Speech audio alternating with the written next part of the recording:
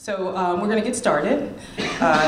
Thank you all for coming today. So in the back of the room, we have books for sale. We have its books for sale. So if you buy a book and hang around later, you can get it signed by the author.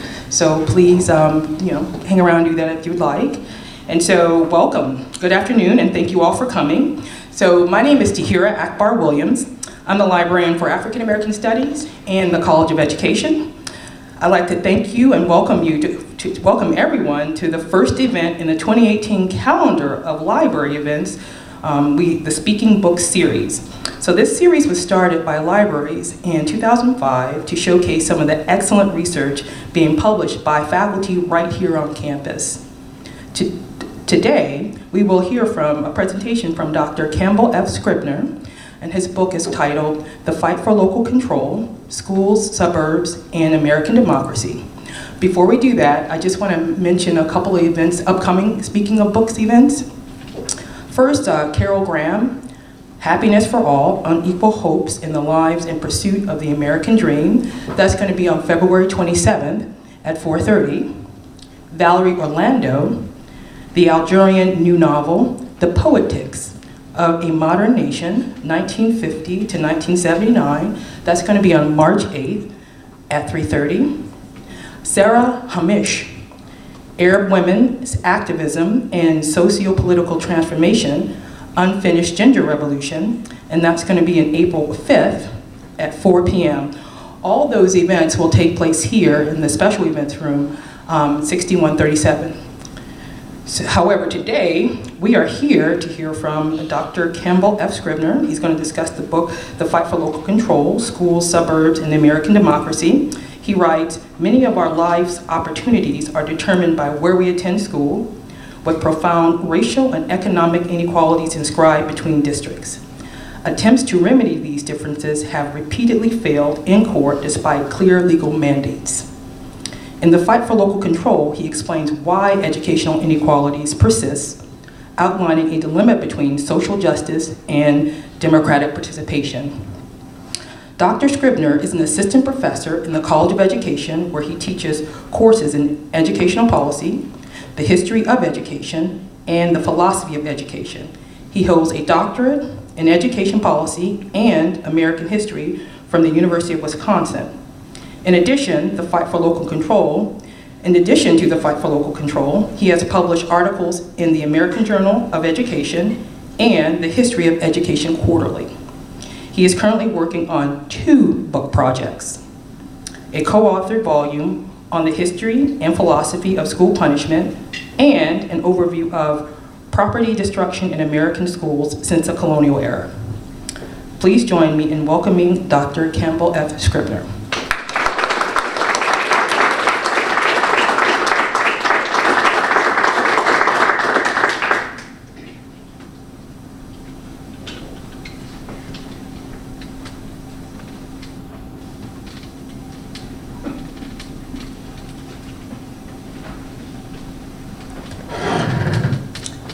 Thank you all for coming. It's a nice day outside. You've chosen to be here, so it's very kind of you.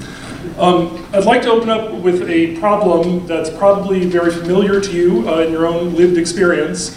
These are maps, and I could have picked maps from any city in the country, frankly, and they show school district boundaries, or within districts, attendance zone boundaries, and they show racial segregation within and between districts, with the darker areas representing students of color, who, as you'll notice in many cities, are packed into some areas and almost excluded from other areas. Given that we are now more than 50 years after Brown versus Board of Education, when we ostensibly desegregated American schools, the continued racial segregation of American schools should probably trouble us. And so what we're going to be talking about today is why this has happened, whether schools actually ever did desegregate, and if they did, why they have started to resegregate along racial lines. I'd actually like to back up to the beginning of the 20th century, long before the Brown decision, to sort of set the framework for how we think about this issue. America's most famous philosopher, and especially a philosopher of education named John Dewey, once wrote that democracy is a way of life, controlled by a working faith in the possibilities of human nature. This faith may be enacted in statutes, but it's only on paper unless it is put in force in the attitudes which human beings display to one another in all the incidents and relations of daily life. This notion that democracy is not merely about voting, it's not merely about elected office, but actually about how we interact with each other in society in all different ways, is very powerful. Unfortunately, it raises another very thorny problem that Dewey was aware of. It puts a certain dilemma in the notion of what democracy actually is or what it actually needs to function. On the one hand, Dewey would argue that democracy requires community. And on the other hand, he would argue that it requires equality or equity. Both of these are necessary to function in a good democracy, and yet at times these two virtues can actually be at loggerheads and in direct contradiction with each other. So when we talk about community in schools or in American life, we have some notion of face-to-face relationships, an intimacy, a sort of acknowledgement of other people, of other citizens. There's a notion that we share a common good or a common culture in our community, however big or small we might define it. There's a notion of political participation and self-government. You actually have to show up, run for office, vote, be there at meetings. That's part of what's sort of inscribed in the notion of community. And lastly, there's a quintessentially American dedication to local initiative, maybe even private initiative. We've often been described as a nation of joiners. If you go all the way back to Tocqueville, there's this celebration of the energy in local communities in America, which Tocqueville at least sees as the quintessence of democracy. On the other hand, democracy also requires equity, which means opportunities for self-realization. You should be able to become all that you can be. You should be able to live up to your potential. Some assumption of an equal distribution of resources. Obviously, great wealth and great poverty do not usually exist in a functioning democracy. We need some sense of commonality with our resources, but the resources behind us. Likewise, we need a mitigation of unearned advantage. Several of my undergraduates are here, and right now we're reading Plato's Republic. The whole point of that book is that it shouldn't matter who your parents are. In a good society, your own virtues, your own talents should determine how far you rise or fall. Clearly, that's one of the essences of the American creed, but it's often not actually honored. Lastly, today we're going to be talking a lot about liberals, 20th century liberals, and how they want to achieve equity. Almost all of them would say that you achieve equity through some kind of top-down government regulation. If you leave people to themselves, they will be bad to each other, they'll discriminate, they'll do all kinds of unsavory things. So clearly, we need to have government regulating and stopping and remedying these injustices. So Dewey himself had somewhat of a plan for trying to reconcile equity and community. At the University of Chicago, he actually created a laboratory school where he was going to experiment with different ways of teaching and learning, but also with different ways of being, different ways of living. And so the students famously did not just sit in desks like most students do, but they did projects, they built houses, they sheared sheep. They were sort of all over the place. It was one of the sort of founding pillars of what we would call progressive education. Dewey would argue that ultimately, in order to really understand each other and achieve the intimacy of community, we need to know how we're actually interrelated. And so oftentimes students would do things like spin wool. They would want to know how to make clothing, and eventually they would want to know where their own clothes came from, who's making them. And for Dewey, that sort of following of our human connections, where's our food from, where are our clothes from, how do labor relations work? He thinks that that's going to foster a certain degree of human recognition. It's hard to live with sweatshops when you realize that you're wearing the product of another human being who's working in those sweatshops. And so for Dewey, a small community could actually sort of expand outward into a bigger community, and in the process could also focus people's minds on equity and on social change. It's not sort of an accident that at this very time, he's in one of the biggest cities in the country. It's quickly industrializing, urbanizing. It's a huge place with crime and sanitation problems. And yet he has students doing things that we would see as very old-fashioned. Again, they're spinning wool, they're using their hands to make wood and metal. For Dewey, he's trying to basically break down distinctions between the past and the present and trying to reclaim a sort of lost vision of American community that he sees existing in small towns, and especially in one-room schoolhouses. Again, these sort of scenes are not that different from what you might see elsewhere at exactly the same time. Up through the 1920s, most Americans attended school in very small buildings in the countryside with a single teacher and a mixed age of students. We'll talk about the shortcomings of these schools in a moment, but for right now I'll just point out In these schools, you have students learning at their own pace. There's no real set curriculum because there's not enough kids for it. You have students helping each other. There's cooperative learning. At times, you can even have sort of inquiry-based learning. Again, a lot of the things that I think now progressive educators are very interested in. You also, if you're interested in community democratic participation, one-room schools are community centers.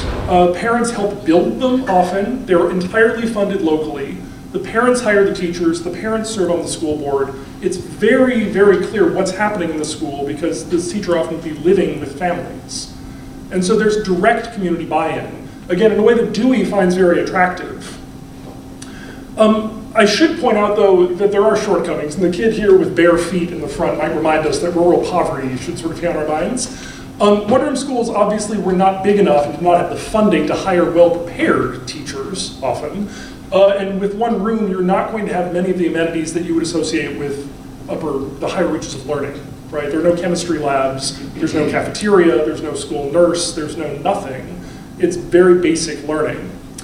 Because of that, lots of educational reformers in the 1920s, just as Dewey's writing, kind of ignore or actually write off the benefits of community that are inscribed in one-room schools, and instead hit much harder on the equity issue. And they do not see one-room schools answering that problem.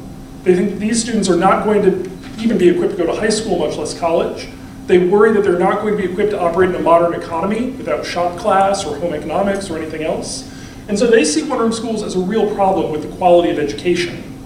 And as a result, there is a steady campaign to close them. So starting in the 1920s, continuing all the way after World War II, really up until the mid-1960s, you have state departments of education, state legislatures, teachers' unions, and other groups forcibly closing one-room schools and consolidating rural districts into larger regional districts. All of this is with the idea that you're going to create more equitable institutions that can provide a higher level of learning. So this is called Halfway Prairie School. It's in Mazomanie, Wisconsin, just west of Madison. You'll notice it operated from statehood. Wisconsin became a state in 1848 until 1962, which is, I think, much later than most people might realize. When this building was forcibly closed by the state of Wisconsin, students went right down the road to Wisconsin Heights High School. And you'll notice Wisconsin Heights is in Mazomanie, but it's not called Mazomanie High School. That's because in an effort to sort of mollify all the rural districts around it, they had to give it a very generic name so that they didn't feel like they were losing their particular identity sending their kids to Mazomanie. So this school still stands. This is what students are still, where they're still learning in rural Wisconsin. And I presume this looks much like the buildings where most of us went. Large cinder block brick buildings where probably, unless you happen to live close to the school, you were bused there. And you reaped all the benefits of that. And again, there are many benefits to it. On the one hand, you have wider tax bases. It's not merely the local neighborhood funding the school. That leads inevitably to more equitable funding and higher levels of funding. You get a more professional faculty. People who have 4-year degrees, teaching credentials, maybe even master's degrees in their field. That was not guaranteed in one-room schools. And again, you have better facilities, gyms, cafeterias, etc. So by the 1950s and 60s, with the rise of suburbs and the rise of consolidated districts in rural areas, you start to get what we would see as a modern education system all of a sudden, while also losing a lot of the sort of community-based education that had existed for at least a century before that. So this is a map of school districts now in America, and it looks like there are an awful lot. There are 20,000. But again, this is only a tenth of the number there would have been at the turn of the 20th century when there were over 200,000. And the reason I'm showing this map is to actually show you a regional discrepancy. If you had to guess where consolidation happens the earliest and the most completely, where are the districts the biggest? Right, Nevada, et cetera, but bear in mind that those places also are very recently states. As early as the 1880s and 90s, it's actually the South, including Maryland, where you get county-based districts rather than town-based districts.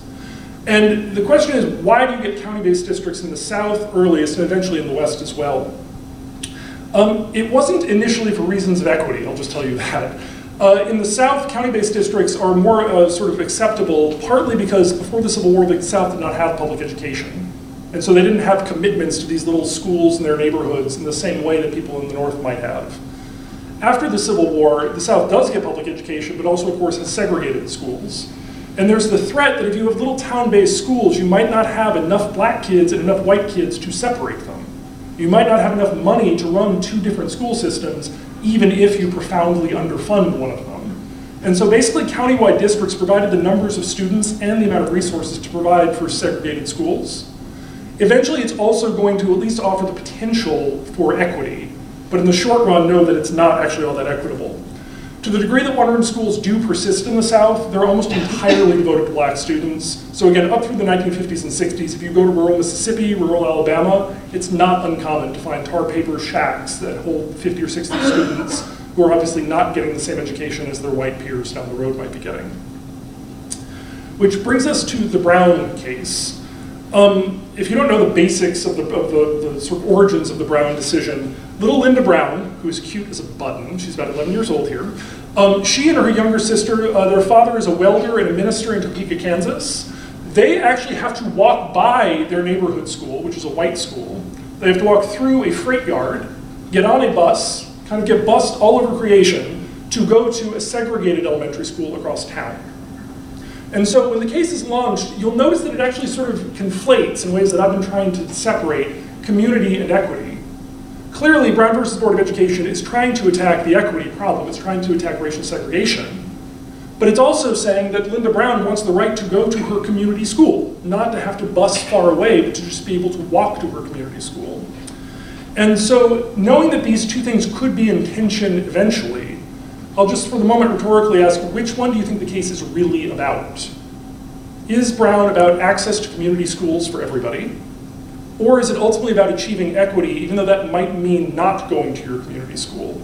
Because very quickly after the decision, this choice becomes evident, and you'll see which way it goes. After the Brown decision, of course, you get sort of vile representations of racism in the South, student strikes, schools are bombed, I mean, all sorts of things happen. And you get a lot of the very inflammatory language of massive resistance. So we won't go to school with Negroes, we're going to strike, we're going to shut the whole system down, which does happen in many areas of the South.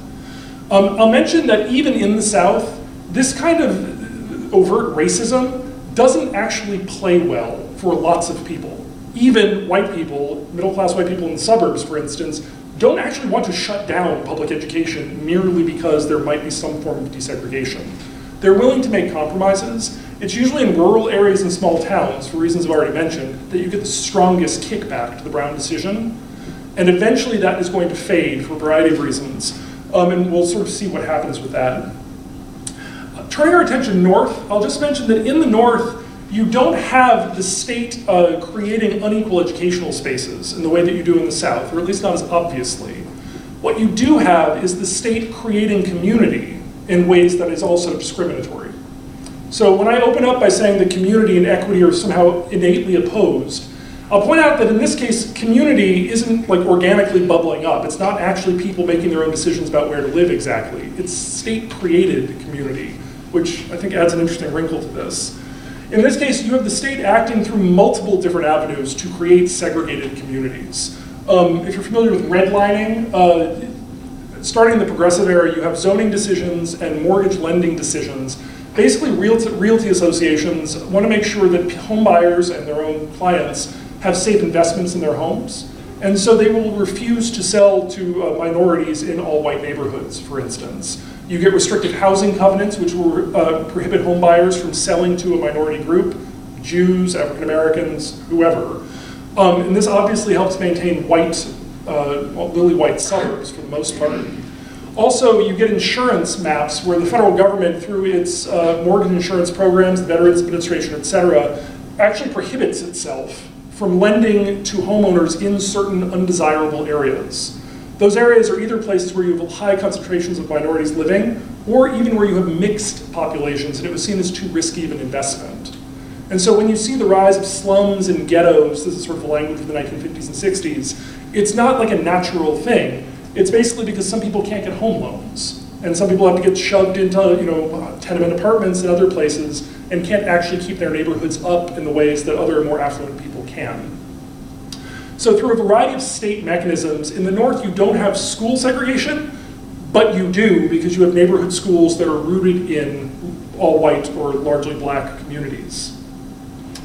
School districts themselves, although legally they don't say that they're segregated, they also engage in lots of shenanigans to make sure that schools remain segregated in northern cities. Those include placing schools right in the middle of racially homogeneous neighborhoods rather than on borders between neighborhoods. Or, should a neighborhood start to shift, they would just redraw attendance zones to make sure that some kids would still get bused back to an all-black school or an all-white school, depending. Notably, when all of those various kinds of subterfuges don't work, they actually will even bus white students across district lines to attend a different school if the school has too high of a percentage of black or Hispanic students. That's an important point to keep in mind when we get to busing in just a moment. So note that generally, in the South and in the North, there was a firm commitment to racially segregated schools. It was accomplished different ways, but it was there and operated in both cases. In 1971, after over a decade of failed desegregation attempts, the Supreme Court has been steadily sort of tightening the screws on the South, trying to actually get them to achieve racial desegregation in their schools. By 1971, they recognized that, in fact, there might not be a firm distinction between de jure segregation, which is segregation by law, a white school and a black school, and what's called de facto segregation, which at the time meant, oh, well, people just live with who they want to live with, and if they happen to live with people like them, that's not the state's responsibility. Obviously, by 1971, the Supreme Court has looked at the history of redlining, attendance zones, and other things and say, no, actually it is kind of the state's responsibility. They have created these racially homogeneous schools. The state needs to take affirmative steps to uncreate them and actually achieve racial balance in the schools. The case that sets the tone for this is out of Charlotte, North Carolina. And I'll remind you that North Carolina, like Maryland, has county-wide districts. So Charlotte and its suburbs are all in Mecklenburg County. It's all one district. And so basically that district falls under a desegregation order where the Supreme Court orders it to bus students around the district from the suburbs to the city and vice versa in order to achieve racial balance. Interestingly, in this decision, when they anticipate that people might object to busing their students, the Supreme Court actually says, look at rural areas. They've bused their students for 50 years. They've never had a problem with it, which actually ignores, one, that it hadn't been that long ago that rural areas had to bus their students, and there was huge resistance to it in rural areas, which they also sort of overlooked. After the Swan decision, you get lots of other cities, Boston, Columbus, and elsewhere, who also try to implement busing programs. In this case, you run into problems. And I want to show a few images from Boston, and I want to sort of highlight the ambiguities and the tensions that are implicit as busing and desegregation move north. There's a very Nixonian quote by Richard Nixon. I love it. He says, some people might oppose busing or income redistribution for the wrong reasons. He acknowledges, yes, there are racists. But they are by no means the majority of Americans who oppose them for the right reasons. And he doesn't actually spell out who these people are or what those reasons might be. But I want to point out the signs that people are holding in all of these various protest pictures. Most of these are either, in the Boston cases, people living in South Boston who are in the Boston district and are objecting to black students getting bused into their city, or they're suburban districts who don't want students bused out of the city to their town. So in this case, you'll notice that none of the signs say, we will not go to school with Negroes. There's no overt racism going on here. Instead, people are saying things like, 135 school bus accidents last year. Do you want your child to be a statistic? I don't. Well, I mean, who's going to argue with that? America's land of the free. Forced busing. This is not the freedom I want for my kids. The very fact that it becomes called forced busing obviously puts a certain ring on it. Spend money on education, not buses. Again, who's going to argue with that? You're starting to get lots of different sort of attacks on the idea of large metropolitan desegregation plans. In this case, whites have rights too. True. Don't invest our money for school buses, invest in improving schools. You'll also notice a woman here is demanding freedom of choice. This is something that begins in the South as basically a way of getting around desegregation orders, but catches on in the North as well. This notion that we should be able to choose where we want to go to school. And if people want, if minorities from the inner city want to come to school in the suburbs, they should have the choice to do that, provided that there are open seats, and provided that they can get transportation, and provided a lot of other things. But basically they don't want any kind of court orders or government action to actually achieve desegregation. All of this reaches a head in the pivotal Milliken v. Bradley case in Detroit, Michigan in 1974. In this case, you have the NAACP of Michigan suing the state of Michigan arguing that Detroit, because of white flight to the suburbs, has increasingly segregated schools, and that because of Brown, this is denying black Michiganders, is that what you call someone from Michigan? Black Michiganders constitutional rights, and that therefore the state must take steps to remedy the situation. Specifically, they point out that education is a state responsibility. It's written into every state constitution, including Michigan's. And, in case you didn't know this, school districts have no inherent right to exist. School districts are creatures of the state. That is to say, state governments create them because it's convenient to have them administer education, but ultimately education is a state responsibility, and so states can uncreate them or change them as necessary. And if you need proof of this, the NAACP says, just look at all these big districts in northern Michigan. Those are all the consolidated rural districts, which the state forcibly consolidated. And over the past 50 years, courts have repeatedly upheld its right to forcibly consolidate these districts. Why shouldn't we do the same for the smaller districts around Detroit? Clearly, if the constitutional right is being violated, the state must take on that responsibility. The state of Michigan, basically representing suburban districts around Detroit, who of course are aghast at the notion that their kids would be sent into the city where there had been race riots only 5 years before, they have slightly different arguments. They argue, first of all, that the suburban districts in question didn't intentionally segregate, and so surely they should not be held responsible for the segregation that exists. They point out that school districts are the epitome of community-based government, and that this is a long-standing American right and responsibility. It's a little vague constitutionally where that right is, but it certainly is a long American tradition. And interestingly, they specifically cite the history of rural schoolhouses to back up this claim. Many of them point out that the suburbs where they live had had one-room schools only 5 or 10 years before that. They were only consolidated in the 50s and 60s, and that actually many community members maintained allegiance to their neighborhood school rather even than their suburban district. And so this is sort of their argument for why there should not be forced busing between Detroit and its suburbs. I'll out myself now. My book is, I would say, communitarian in its approach, which is to say I actually like localism, and I really try to come to its defense again and again throughout the book. I would like to be sympathetic with people who do have the right reasons to oppose busing. That is to say, they value localism, they value participation, etc. Legally, I don't think they have leg to stand on. I mean, it's just utterly unclear to me what basis they could have for the state not to be able to redraw these lines.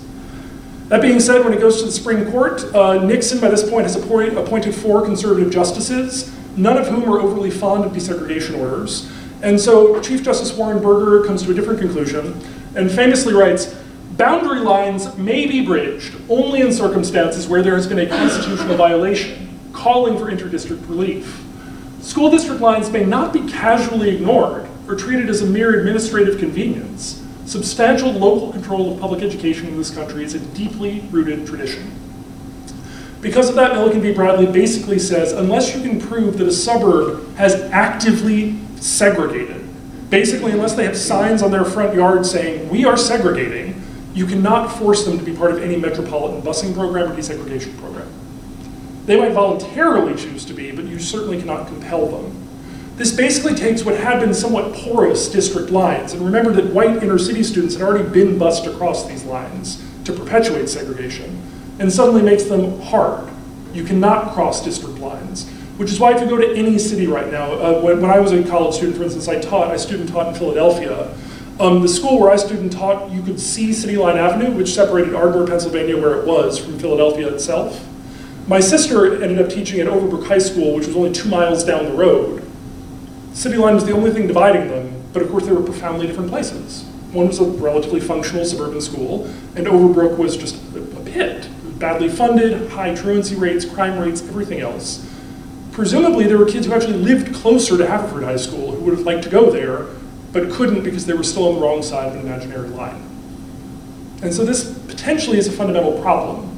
And basically it seems like we have, continuing to this day, an invocation of all the benefits of localism. People still say, oh, I like local control, I like my local school, but it's being pretty cynically applied to perpetuate profound segregation and inequality.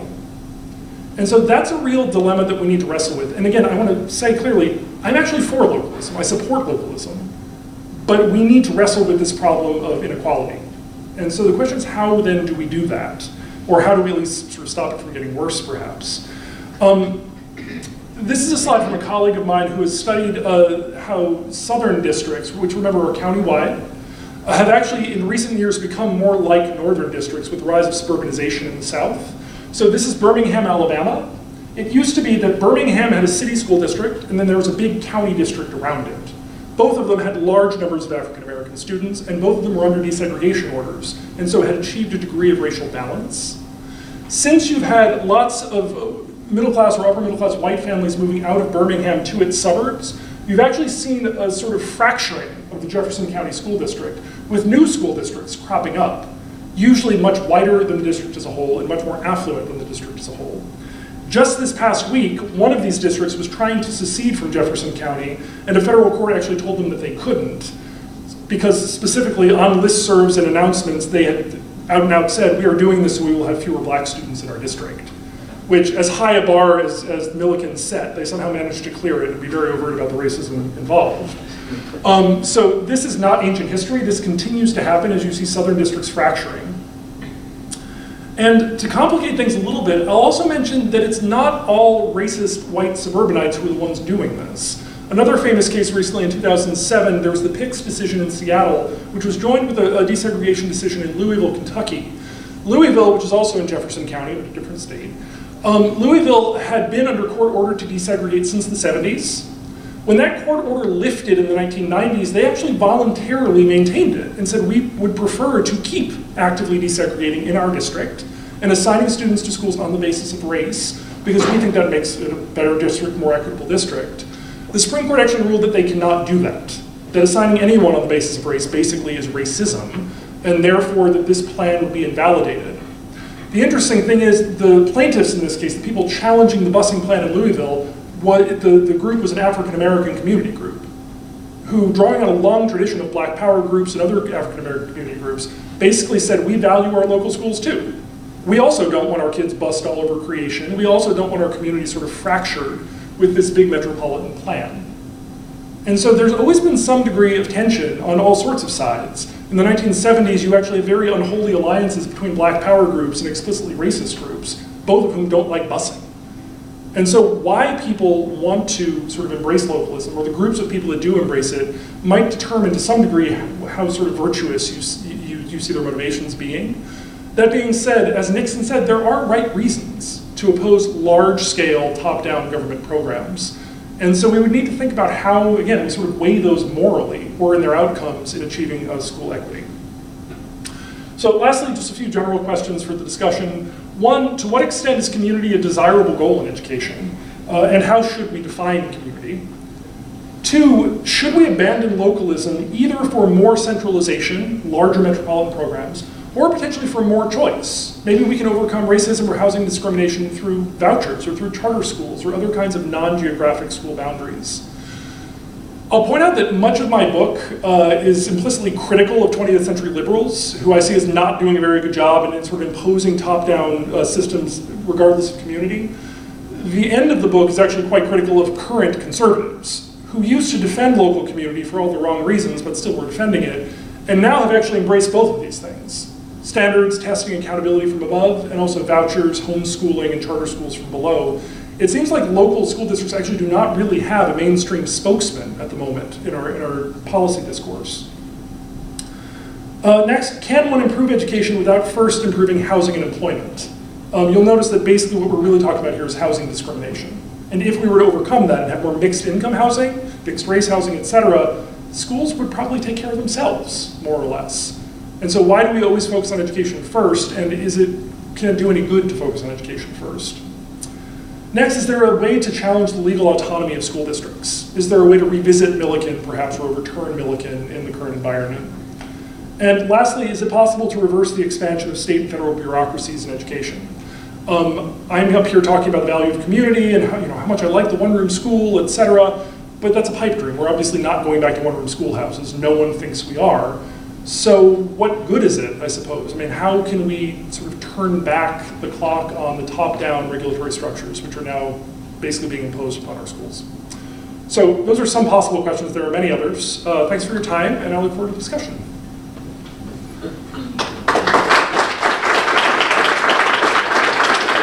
Okay, all right, thank you so much. And if you have questions, I have the mic.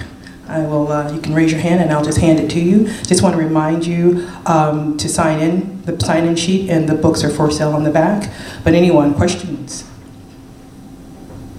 Yes. I have more of a statement regarding the previous slide. I just wanted to say that's not really even limited to the South. Where I'm from in New Jersey, I'm right outside New York City, and I come from a predominantly white town sandwiched between a predominantly minority town and another predominantly white town.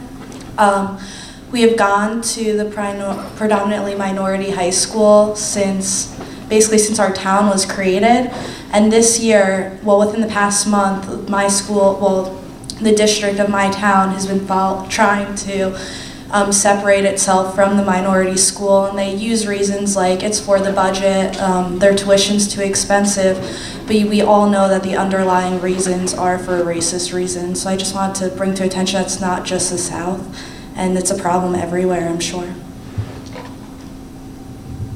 Although again, I'll repeat, it's hard to know whether someone does have sort of implicitly racist reasons or not, any individual, although I think in aggregate no one would dispute that they are. But that's what makes it so tough, is what if someone can put up a defensible reason that is legitimately good? Again, there's a real dilemma here. We're not very well equipped to sort of suss out what people's real reasons are, and certainly not to actually use that to force change, fortunately.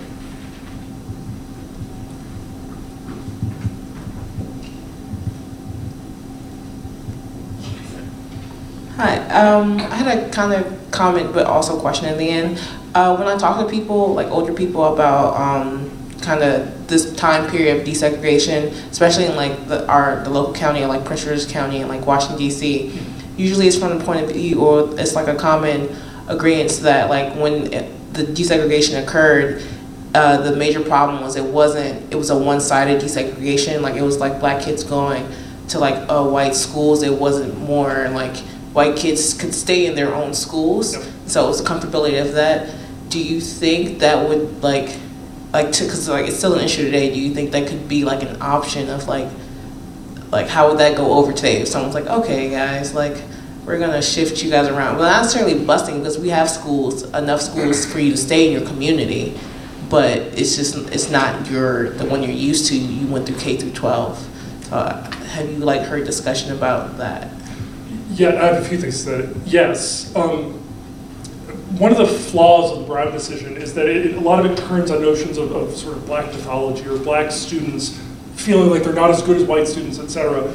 And that's the whole famous Kenneth Clark Dolls study is what sort of establishes that. Because of that, there's no question after Brown which schools are going to be closed and which kids are going to be moved. It's always, as you're saying, black students going to white schools because they're the better ones, ostensibly. Even today, when again, that's not really the discussion we're having, if you go to any city and look at school closures, I have colleagues in Philadelphia, I have colleagues in Charleston, South Carolina, whenever schools are closed, predictably, it's always poor black schools that are closed. It's never the historic, more white schools that are. And so even now, there is a certain burden that some sub-communities bear when it comes to school closures and sort of moving students around. I'll also point out that one of the reasons that a lot of black power groups object to desegregation in the 1960s and 70s is if you go to like a large county-wide district where you're going to bus students around, achieving racial balance almost by definition means that black students are going to be a minority at any school that they go to.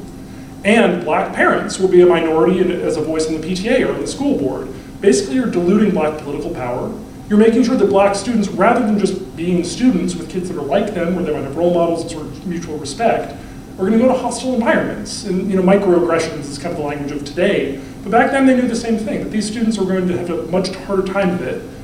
It's unclear exactly what the benefits for them are going to be. They might have been doing fine already in their segregated schools. So desegregation has always been a very contentious issue, even within the black community, for a lot of the reasons that you're outlining, and potentially should remain so today. I mean, obviously I could come up with lots of arguments why we should still be very committed to full desegregation. But I understand people who might not be, who might think other goods for their own children are more important than some abstract ideal of desegregation.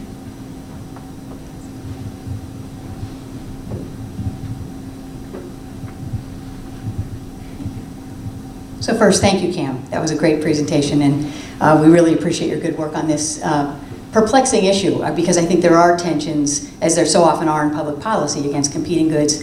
But rather speak, I'm going to take off my policy hat and come back to this question because I think it's a really good one. On a personal note, I lived in Charlotte-Mecklenburg County. I was 4 when that decision was rendered, and I was 5 and in kindergarten when the busing started. So you can do the math and figure out how. So that's not really the point. But as a kid, and I honestly didn't, as a child, I knew nothing of this. In fact, it wasn't until I was in my doctoral program at Cornell, and I was taking a school law class, and I saw the dates and I was kind of putting it together, and I realized, that it all made a lot more sense than it had made when I was 5 in those schools. But your comment resonates greatly with me because there were no white kids bused out of my district. It was just poor African-American kids being bused in. And while I was in a middle class, it wasn't an upper middle class, but a standard middle class neighborhood, the kids that were bused in didn't have shoes that matched. Their clothing wasn't the same as the clothing of the kids in these schools. They were all on free meals, and the lunchroom was very different and segregated. And I think some of the points that Cam raises and that you raised as well are extremely salient. I think while the intention was to promote greater equity, the school was full of teachers who didn't know how to deal with this. They were, the inequities that 5, 6, 7, 8-year-olds were visibly seeing every day when something went missing, for instance, the whole notion of due process was right out the window. So the kinds of lessons that I think a lot of these kids were learning about different racial groups working together couldn't be learned in that environment without things like better professional development and a recognition of the depth of the discrimination that had long lived in those communities. The parents were never at school events. It was all white families that came to the school events because the school was in a white neighborhood. It would be hard for those folks to get there. So I think that, the efforts that we've seen to desegregate through busing and other efforts, just fell far short in large part because they weren't complemented with the kinds of resources and investments and training and sensitivity that would need to come with those kinds of policies if they have any hope at all of being successful. So. If I could make a counterpoint and complicate Charlotte even further, when Ronald Reagan is running for president in 1980 as a conservative, and he's very outspoken about educational issues. He's for school prayer, he's against the Department of Education, he's firmly against busing. And this is like a dog whistle for all of his conservative suburban voters who are against busing. He shows up in Charlotte and he gives his stump speech. And usually when he says, busing is this social experiment that no one wants, it's being forced down our throat, this is the big applause line. In Charlotte, he gives this speech and crickets chirp. No one claps. And the next day, the Charlotte newspaper basically says, you were wrong. Charlotte has accepted busing. We're all fine with it. And in some degree, this shows the potential of metropolitan acceptance, especially because over the subsequent 20 years, the achievement gap in North Carolina narrows. Black students do better in multiple measures in educational performance, and it does not come at the cost of white student achievement. And so everything seems to actually be working to plan, except, as I mentioned, now in North Carolina, school boards are suddenly doing away with busing programs, fracturing their districts, and so it didn't persist. I'm not exactly sure why that is, but I'll mention that the reason that initially it did work was because it was a shared cost. That is to say, it wasn't like Boston, where just poor working class South Boston was going to have to do the integrating. Everyone was going to integrate. And so there was no disproportionate effect on anybody. But as soon as there is a disproportionate effect, and you feel like your student is going to somehow suffer because of integration, that's when it becomes this zero-sum game. Yeah, and lest I sound like a naysayer on this policy, because I know I shined the light on the negative sides that were mostly associated with adults. It was very different from the perspective of kids. I think these kids, I remember my own experience wanting to get to know these other kids. I remember kids, I remember their names. Donna wanted to be a teacher. Those kids had the same aspirations as the kids in my community. So I think the kids were in a good place with this. For the most part, open-minded and ready to get to know each other and play together, and in fact, we did play together. It was a problem at the adult level, and the way the policy was structured and the lack of training, so that it, I don't know because I was a white kid at the time, but I'm sure that it felt like, or could have felt like, a hostile environment for many of those kids with their interactions with the teachers and the adults. But at the kid level, I think there was a real openness. So we need to remember that too, that kids are impressionable, and this may be the way to turn things around.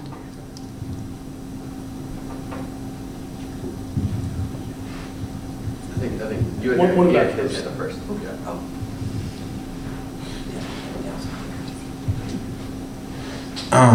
So I wanted to ask about three things, and one of them is unrelated to this particular lecture, just in terms of your research in other contexts. I was wondering if you could explain the concept of the metro fringe.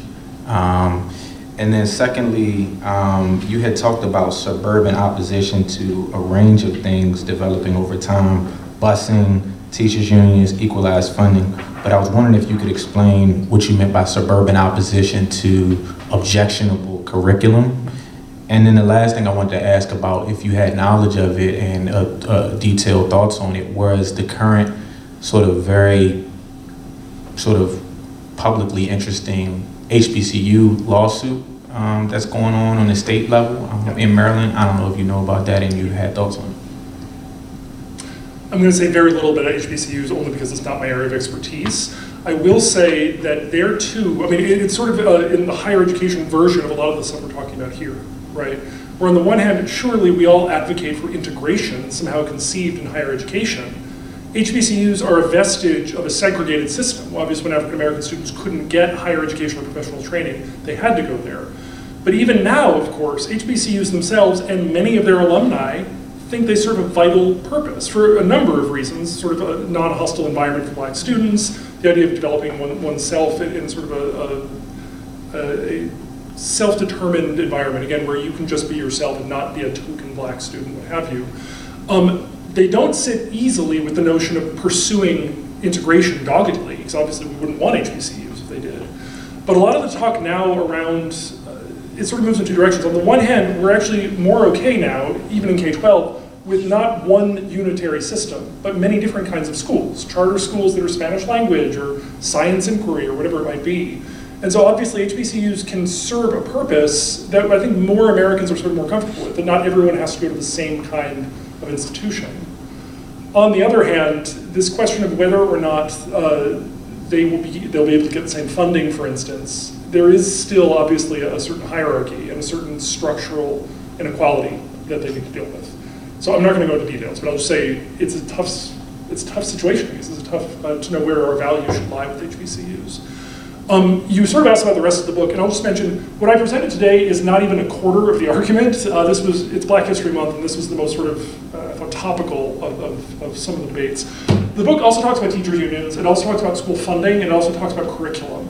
In all of these areas, I argue basically that suburbanites moving into what had been rural areas and initially clashed with rural populations. They don't actually want one-room schools, they want their kids going to college.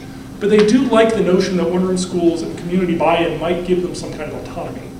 And so in case after case, when you have teachers saying, we have certain professional rights, you can't just fire us because you want to, suburbanites say, no, we can. And there are huge strikes. In fact, the longest teacher strike in American history is in sort of an ex-urban community in New Hampshire, of all places. This picture is from Hortonville, Wisconsin. And if you talk to anyone from Wisconsin and just say Hortonville, it still sort of jogs people's memory. In 1974, a town basically shut down. People were hitting each other with their cars. The National Guard was called out. It was a big deal because the local teachers wanted to unionize and the town did not want them to unionize. And so questions of whether you should have professional rights or local democratic rights are sort of front and center. School funding traces a lot of the same equity issues where you have poor districts and rich districts, but you have affluent suburban places, again, saying, we have local control, you can't take our money and redistribute it. And lastly, with curriculum, again, this sort of notion of professional rights, and whether a teacher should have a right to assign a book, even though parents might object to that book being assigned. How do you arbitrate between parents' democratic rights, majority rights, versus either the professional rights of teachers or the individual rights of students to read what they want, say in a school library? And again, I'll be very honest here. The curriculum chapter, it's not that I come out in defense of censorship, I'm not for censorship, but I understand. I mean, it's not that the people who are trying to ban books are bigots necessarily, they're really trying to say we want parents' rights. And when you put it that way, why shouldn't they have parents' rights? Isn't that the more democratic response than empowering unelected teachers or unelected superintendents to make curricular decisions? So there again, we have some thorny dilemmas to tackle when it comes to who chooses what kids are actually learning and how much right they have to forbid kids from learning something.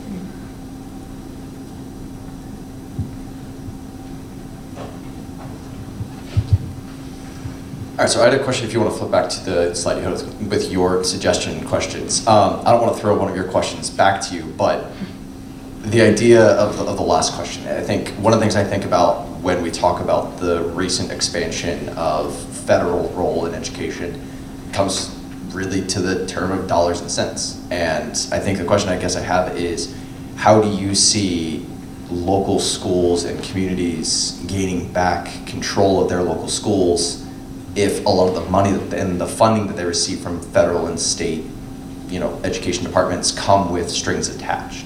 How are schools going to be able to kind of play with that dichotomy and make their own decisions of becoming a local school versus a school that receives the money from these institutions? You'll notice that very few schools can do without external subsidies, right? They're not going to turn down money, and they're usually willing to accept the strings that come with it. However, you should also remember that the federal government, for all of its increasingly coercive reforms, since No Child Left Behind, it's sort of a bluff. That is to say, they expect that the schools will take the money and will accept the strings. Recently, with the Common Core debates, many districts have basically said, no, we are not going to either not going to administer these tests, or large numbers of parents withhold their students on testing day and don't take the tests. In which case, the government doesn't have the data it needs to actually appropriate the money or not. There are ways that local districts can sort of push back. I'll also point out that as coercive as the federal government has gotten with many of its reforms, in most districts, federal funding still does not account for more than 10% of the district budget. So the government's trying to sort of exercise outsized power for its actual contributions. Depending on which state you live in, local revenues still comprise up to 60% of the school budget, and the rest is, 30 to 50% is usually state revenues. So there too, I'm not sure that state empowerment is exactly local control, but maybe it's moving in that direction. With the SSA passed recently sort of loosening some of these screws that have been attached to testing with No Child Left Behind, it's possible that we'll see a rising state role and maybe even a rising local role, insofar as all of these reforms have to be implemented at the local level anyway. Local actors and local interest groups can actually have quite a bit of influence, potentially. Thanks for your talk. I'm wondering if instead of seeing the decline of community, we're seeing the disentanglement of community from geography. So for instance, I wonder if there's communitarianism to certain arguments for, say, charter schools and vouchers that take a pluralist form. And just to give some examples of those, it would be that charter schools, even though of course they're sometimes very far from particular neighborhoods, there are ways for, say, Catholic schools with their specific sources of social capital to stay open. There might be a celebration of the possibility of charter schools to, for instance, teach Hebrew or have halal food in cafeterias. And also there's the arguments of someone, say, like Michael McConnell, that charter schools or vouchers take some of the pressure off of regular public schools in trying to give a coherent moral structure to democracy while not becoming comprehensive institutions. Checkerfin and others also have argued that charter schools are actually more communitarian than traditional public schools have become, right? And so there is this argument that by choosing your community, Spanish language or Hebrew or whatever it might be, that's real communitarianism. Early in the lecture, I mentioned Alexei de Tocqueville and this notion of sort of, I said, I think, local/private initiative. And this might be a very fine distinction. I am a little skeptical about the role of private initiative for reasons of oversight and also reasons of sort of self-segregation. This might go back to the HBCU idea. I do think the community needs to be pluralistic in a more substantive sense. Not that it needs to be firmly geographic, but we do need to interact with people that are not like us. I think that's important. And so I prefer local public community, and I'm more hesitant about private interest groups, although I recognize that both communitarians can come in both varieties. But yeah, given the fact that charter schools are so poorly regulated at the moment, I would prefer some degree of local buy-in that is geographically sort of bounded. Any other questions?